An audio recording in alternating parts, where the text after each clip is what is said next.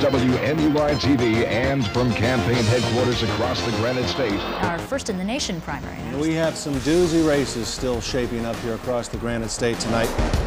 They needed a new anchor just 3 weeks before the New Hampshire primary.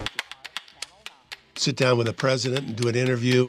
We are joined by President Bush tonight. Thank you very much for taking the time out here on a busy day to join us. It's been a busy day, but a good one, and I'm glad to be.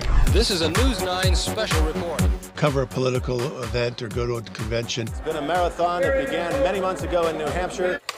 Peter Jennings joins us again. Glad to have you on again a second time. Your impressions so far? You're doing a good job. It's nice to watch you. Well, thank you. That's nice to hear. And now joining us from our Manchester studios is Arkansas Governor Bill Clinton. We heard your comments today. Well, first of all, Tom, it's just way too early to talk about the 2000 election. And you plan to play this game from afar.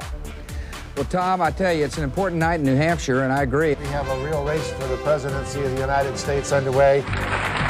General Clark, Patriot Act.